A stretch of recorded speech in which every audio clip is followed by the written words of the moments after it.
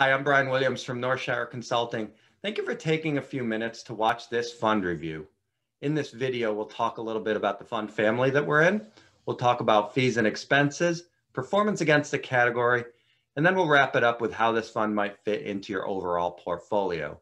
This is considered one of our shorter form fund reviews. If you're looking for a little more in-depth analysis, check out some of our longer form fund reviews that fall into that 10 to 15 minute range. Hey, quick reminder here. Anything in this group or in this YouTube channel is just general education, not specific tax, legal, or investment advice. Consult with your advisor before you act on any of this information. A reminder too that we are an investment advisory firm, no affiliation to this fund, and we may or may not have a position in it with client assets. Before we get into the specifics of this fund, let's take a moment to talk about Vanguard as a fund family. With $7 trillion under management and working with almost 30 million investors, many are familiar with the Vanguard name.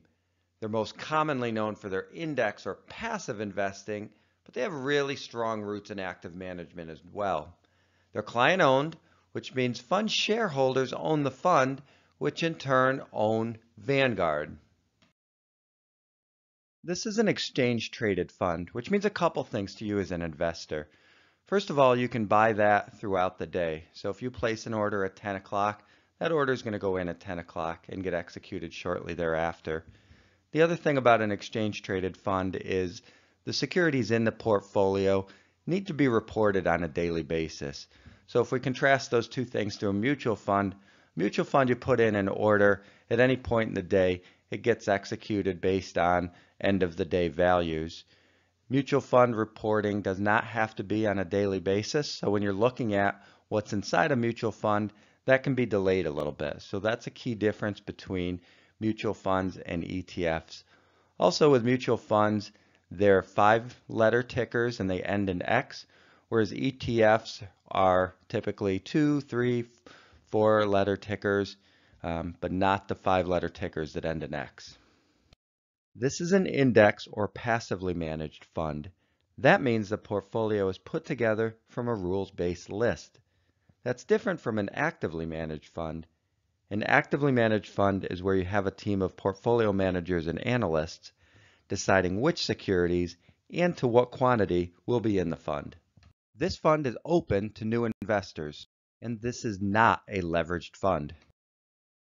When we look at a basic asset allocation like this, there's a couple things that we look at. The first is stock to bond ratio or equity to bond ratio. So bonds, we have non-US, US, and cash we usually lump into that category as well. So as you can tell by this portfolio, it's more so weighted in bonds than equities. What that means is it's going to be a little bit more conservative. History tells us that bonds have produced us a lower rate of return, but also with a little bit less risk. The other ratio we want to look at is US versus non-US. As you can see by this portfolio, it's primarily invested in the US.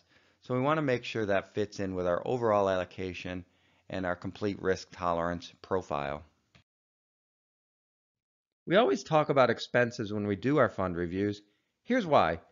The expense ratio is taken from the return that the portfolio produces. The expense ratio is internal, meaning you don't necessarily see it. It comes out in the returns. We need a point of reference when we compare these expenses, so we use the category average. As you can see here, the expense ratio is significantly lower than the category average. Now that we've looked at expenses, what exactly are we paying for? We're hoping that if we own this fund, that expense will help us outperform the other funds in the category. This fund has outperformed its peer group 6 out of the last 10 years. Thanks again for watching this fund review. We encourage you to subscribe, like, and comment below with your feedback. Be sure to check out our longer form fund reviews and our Facebook group, 401k and beyond.